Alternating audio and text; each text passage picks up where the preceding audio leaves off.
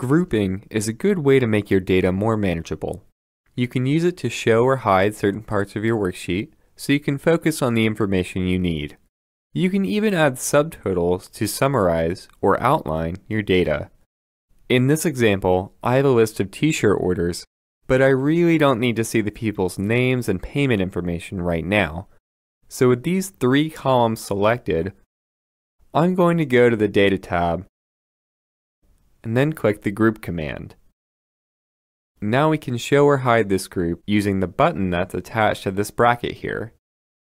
Click the minus sign to hide or collapse the data, and the plus sign to show it again.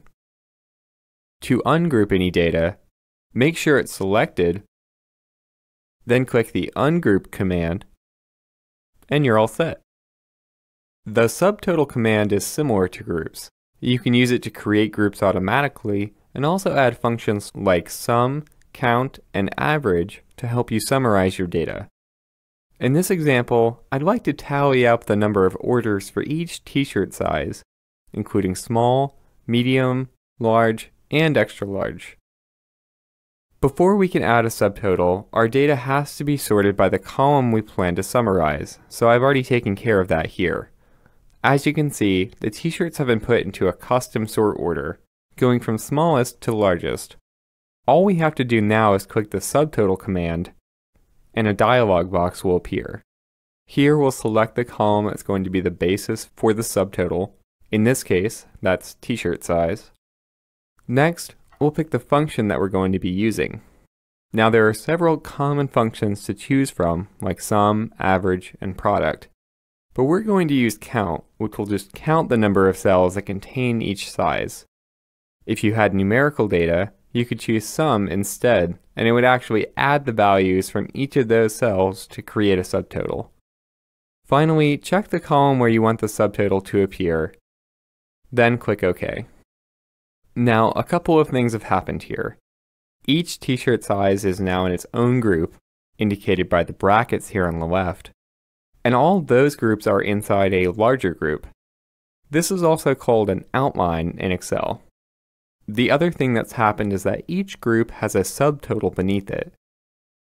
So we can see the number of shirts that have been ordered in each size, and at the very bottom we can also see a grand total. To make the worksheet easier to read, we can show or hide the groups like we did before. But when you have groups inside of groups, like we do in this example, sometimes it's easier just to view them by level. Just look for the buttons to the left of your worksheet. The highest level, which is 3 in this case, will show all of your data. Level 2 will hide the details of each size, leaving just the individual subtotals. Finally, level 1 will hide everything, so we can only see the grand total. Let's click 3 to show the entire worksheet again. Okay, there's one more thing we'd like to point out. When you use subtotals, you'll notice these extra rows have been inserted in the spreadsheet. And while they're very useful for viewing our subtotal information, if you need to change the formatting or arrangement of your spreadsheet, you might find that these subtotal rows just get in the way. In a case like this, it's best to remove subtotals from your spreadsheet before you make any other big changes. To remove subtotals from your worksheet, all you have to do is click the subtotal command, then click the button that says Remove All.